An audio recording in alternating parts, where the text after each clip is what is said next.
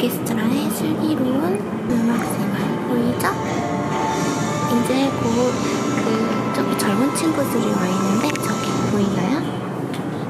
젊은 친구들이 와 있는 거 보니까 이제 홍경민 씨 순서가 나가는 것 같아요. 그래도 이렇게 대면으로 공연할 수 있다는 게 참 감사해요. 뭔가 여기 진짜 보여? 오늘 연주할 때 쓴 거고 이 옷은 최근에 산 거. 보이지?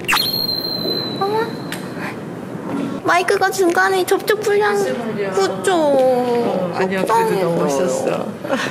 대표님 여기 여기 앉으세요. 아유, 그래요? 네. 자, 우리 이번 공연도 이렇게 고생해서 해주신 우리 김지향 대표님이세요. 아이고, 안녕하세요. 우리 대표님도 독일에서 오신 거예요. 맞아요. 베리에서 공부했습니다.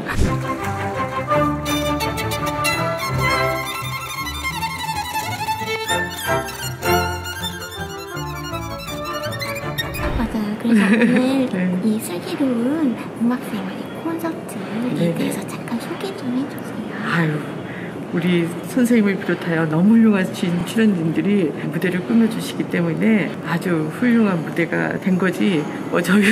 제가 특별히 뭐 설명할 건 없어요. 아, 이렇게 무대 자체가 여러분들이 꾸며주셔서 그냥 빛난 겁니다.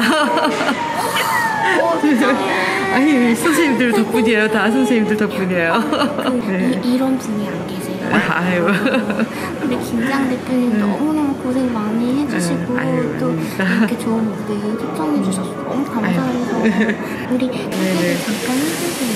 케이필하모닉 오케스트라는 클래식을 이해를 하기 힘들다 그러신 분들이 많아서 저 역시 그런 문턱을 조금 낮추고 여러분들과 함께 다가가는 그런 음악을 쉽게 특히 우리 이렇게 훌륭하신 분들과 같이 하는 그런 음악회를 저는 꾸준히 같이 하고 싶고 무엇보다도 여러분들에게 사랑받는 그런 단체가 되고 싶습니다. 작년에는 또 송가인 선생님께서 하셨었고 아이비 선생님께서 하셨었고 진짜 클래식의 대중화를 위해서 물씬양면으로 이렇게 도와주시면서도 한 게 아무것도 없다고 부족한 게 너무 많습니다. 저 배워가고 있습니다. 아직도.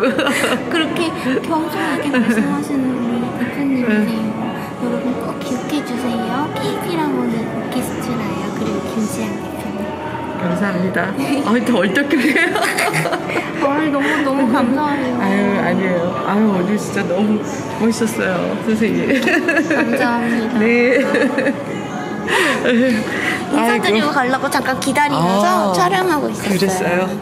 고마워요. 네, 감사합니다. 오디오 딴다고 마이크를 했잖아요. 근데 여기에 녹음 버튼을 안 눌렀어. 미안해. 녹음 버튼을 안 눌렀어. 미안해. 어쨌든 아까 우리 대표님 말씀하셨는데 마이크를 안 켜놔서 큰일 났네. 근데 왜 이렇게 이쁘게 잡혀? 그치?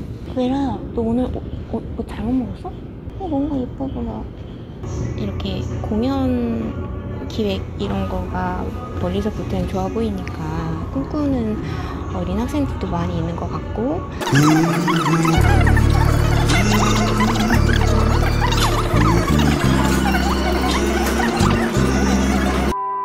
그리고 내가 내일 진짜 코로나 시작하고 3년 동안 한 번도 못 가는데 아이스하키를 다시 가기로 했습니다. 이제 아이스하키 장비 꺼내가지고 열심히 한번 다녀보려고 합니다. 하다가 어디 하나 또 부러지겠죠? 그러면 부러져도 엄마한텐 비밀.